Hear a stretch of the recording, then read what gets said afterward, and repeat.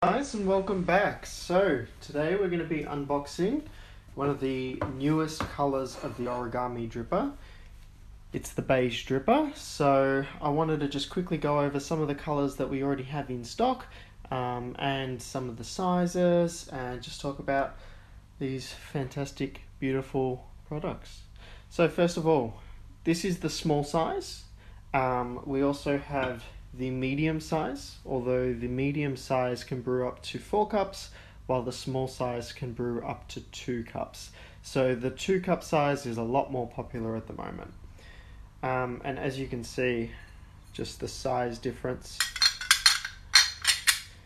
not too crazy different, but it does definitely help when you're brewing. It really does help because sometimes the kettle spout can actually click onto the side, and it can either disrupt your brew or it can topple over.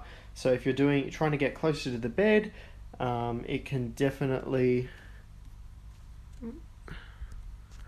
So if you're trying to get closer to the bed, sorry about that, trying to get closer to the bed of coffee and you're brewing, when you do that and it does cling, it can be a lot better when you're using a 02 size dripper. Cool. So as you can see, I've got 4 colors with me. I've got the white. All of these are glossy, and they've also got the branding on it as well. I've got the black. These are a Minoyaki porcelain, so it's a very lightweight ceramic, and that has the Origami Dripper logo just there. I've got the turquoise color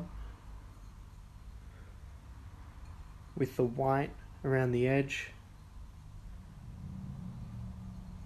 So yeah, feel free if you have any questions at all, just jump in and I'll get to it. I've got the pink color. Again, this is glossy. And we're going to be unboxing our newest color to arrive. How's that? So let's get into it. This is the Beige Dripper. This is the 2 cup size, and it's matte. So it's got a beautiful matte finish to it. Sort of like this yellowish sort of cargo looking, almost militaristic sort of vibe going on. It feels almost powdery. It's really strange, but this is going to be our newest dripper, and I'm excited to have a couple brews with it and see how it goes. Again, with the branding on the side, and all of these drippers, guys, they come with the ring, so they actually already include the ring, the base that these sit on. So this is a resin base, and it just, yeah, it works really well because the dripper can sit onto this and it just falls directly into place and it's perfectly aligned. So there is also a wooden base, but the wooden base it doesn't have these little dints in it. So when you put it on, it can actually go like that and twist. So that's actually quite problematic. So when you have this on your on your server, you won't have any issues with it tipping like that because it just falls straight into place every single time.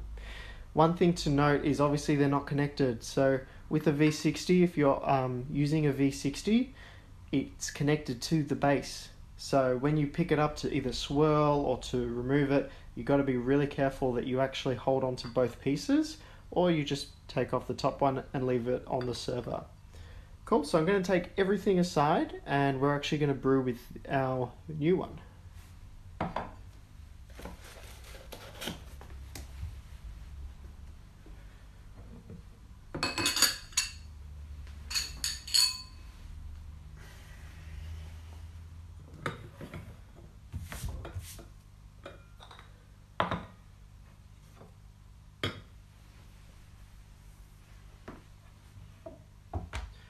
So I've already just made up some water, put it in the kettle, pop our server on top, Guys, if you have any questions at all, feel free just to drop a comment and I'll get to it.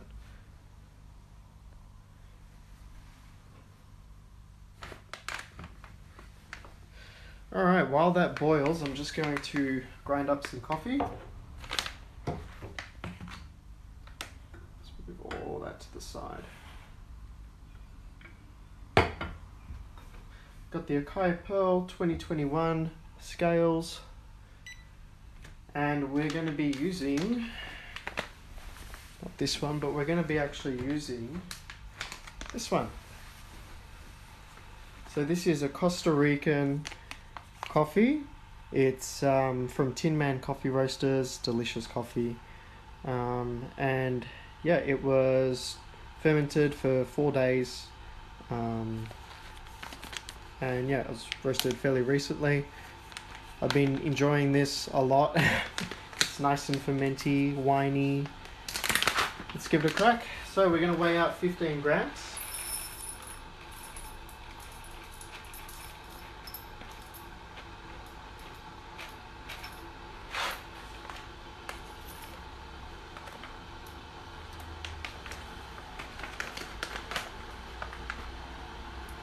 One bean for good luck.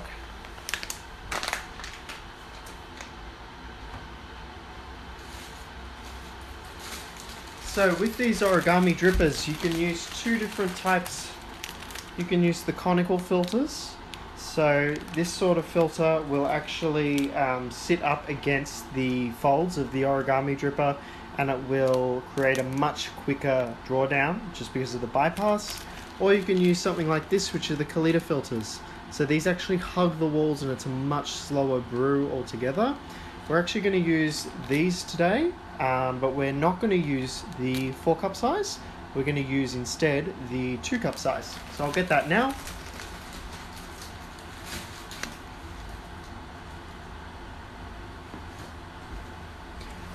We're going to be using paper filter today. Pop this aside. So what we're going to do is we're actually just going to fold over the mountain fold, the edge. Fold that over. Open it up. Push it out a bit. Hey guys, welcome. And now that we've got our filter like this, I'm just going to pop it in and it will sit perfectly. Look at that. Alright, we're going to add a little bit of water to our beans. I'm going to quickly adjust my grind size and see where I'm at. So I'm going to go all the way fine.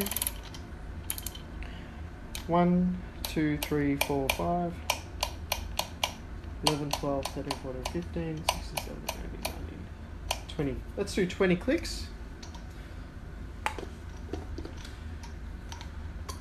Give it a quick shake.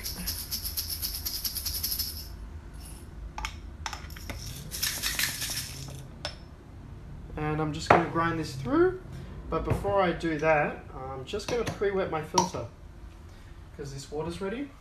So I'm just going to run some hot water through my filter all around the edges, and there we go. Let that drain out a little bit while I grind some coffee.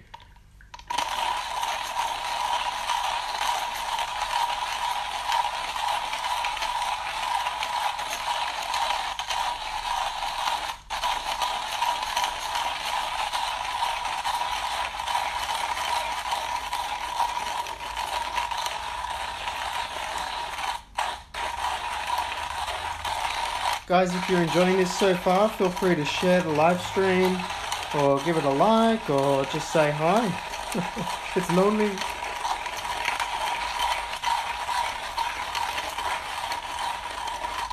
Alright, so just grinding the coffee, coming to an end.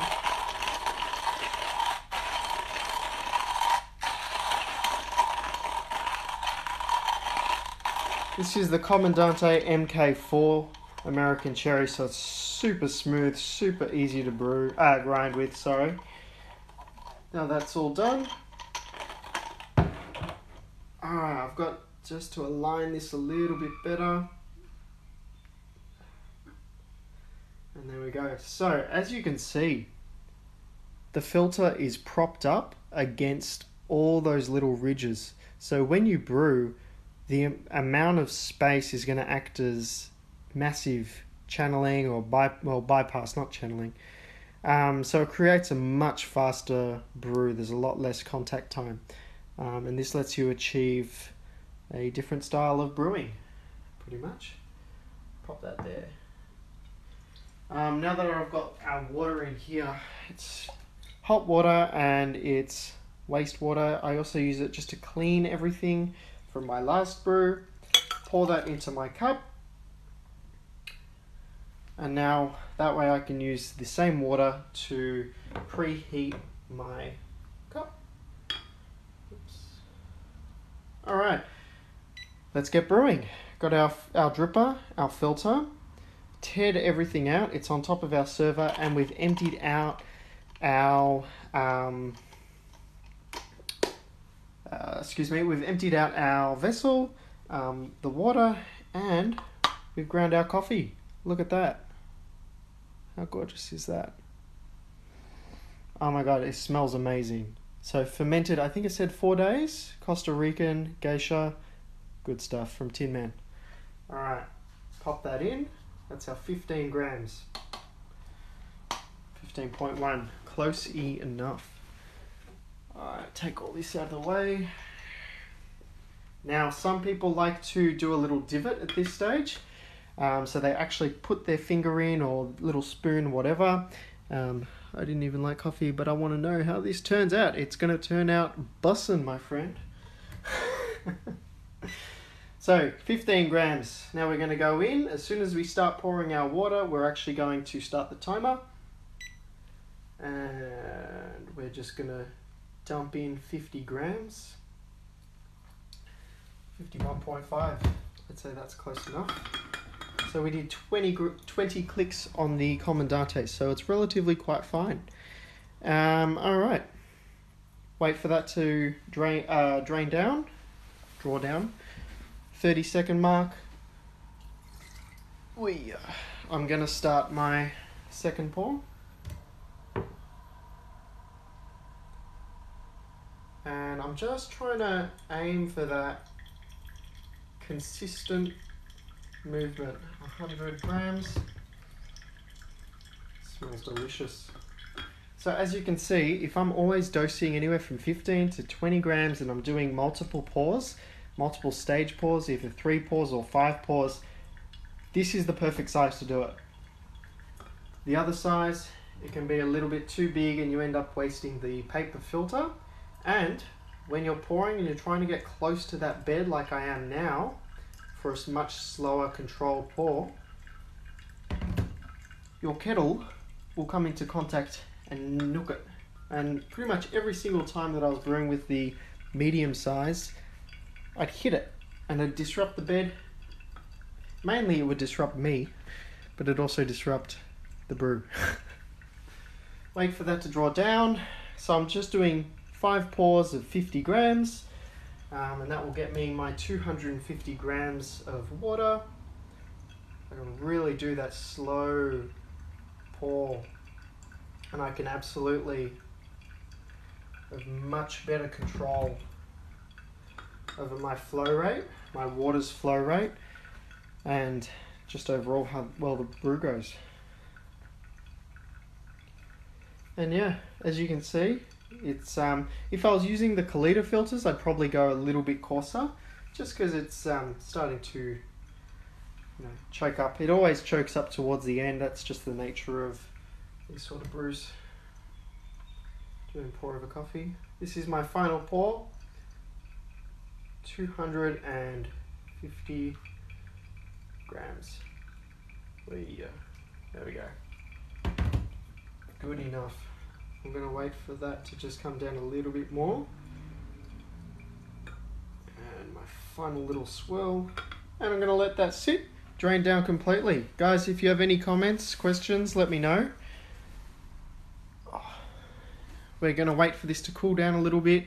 I'm going to try it. Taste the coffee with you. See what it tastes like. I'll get the bag of coffee again. If you're interested in purchasing one of these, we got them on our website. They're quite popular at the moment. A bit hard to get in. So, 3-minute brew time total. Not bad. I'm actually just going to come over on this side and get rid of this real quick. And I'm going to throw this out.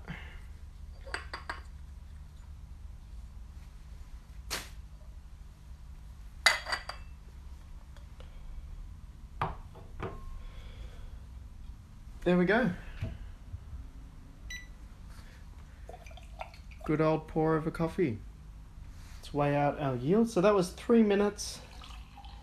So not too bad. Could have gone a little bit finer. I reckon this is still relatively I believe this is a relatively fresh coffee. 218 grams. So that's pretty standard. I'm genuinely curious about it. That's how I started too, my friend. Do you normally have pour over coffee, or what's your go-to? Do you ever make your own coffee, or you just, I don't know, go to cafes, take away coffee? This is the coffee that I'm using. So it's Costa Rican Achumeca Terrazu. So that's the where it's from, the farm, I believe, and the region. And then Red Catuai, so that's the, just here, Red Catuai. That's the varietal, so it's not geisha, excuse me, I did say it was geisha before. We've got natural anaerobic fermentation for 4 days. Fermentation in tanks and dried on raised beds. So it's all pretty standard. Nice boozy characteristics. Notes, Tangelo, lemon sorbet, Sauvignon Blanc. I think I said that. Very fancy. Tin Man coffee roasters, guys. They're really cool. Just going to wait for that to cool down a little bit more. If you have any questions about the origami drippers, let me know.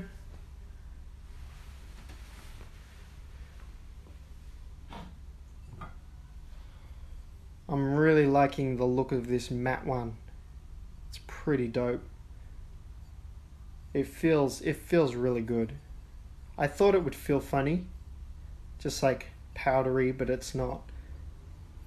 It has a really nice texture to it, and it looks very similar. Like it looks exactly the same, to be honest. Maybe in different photos. I want the pink one. The pink one, that's what I started off with. We've got heaps of the pink ones if you want. This is actually made by the same company, these cups. This is called the Origami Sensory Cups. Hopefully we'll get them in as well. Just taking a little bit of time on these. I can't show you the bottom because there's coffee in it, but it does have their branding. This is still a little bit too hot, but I'm going to go for it.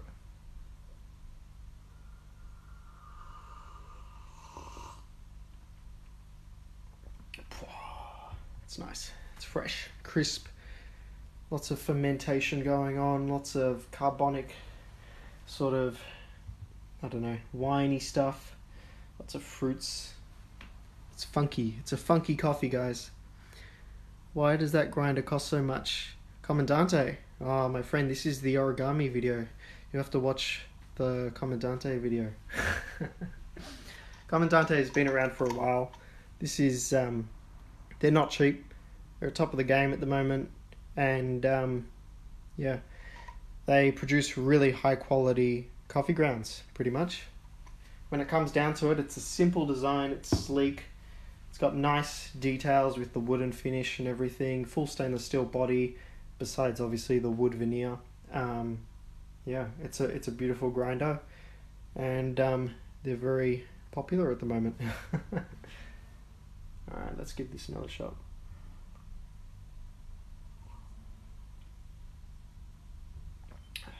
Super sweet, really sweet.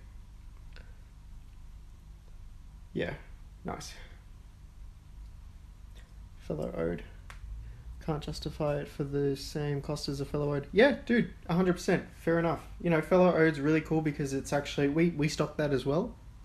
We're here in Australia, so we stock both the Comandante grinder and the Fellow Ode. Fellow Ode's really dope. It's boxy, it kind of looks really cool. And it's super easy to use, like mainstream, you know, no issues at all. I think the fellow Ode's biggest sort of limitation at the moment would be the burst that it uses. It's just, it doesn't go fine enough for pour over. You're going to have to be doing 5-stage pours to get a similar result: brew time, taste, flavor profile. And obviously this is just with the current burrs that they come with. If you go ahead and actually look into the SSP burrs or all of that other stuff, then and yeah, absolutely, you're right, it is quite a messy grinder as well. Fellow Ode is a very messy grinder. This guy, not messy at all. But I think that's just with like all travel hand grinders. Anyways, I'm gonna wrap things up there.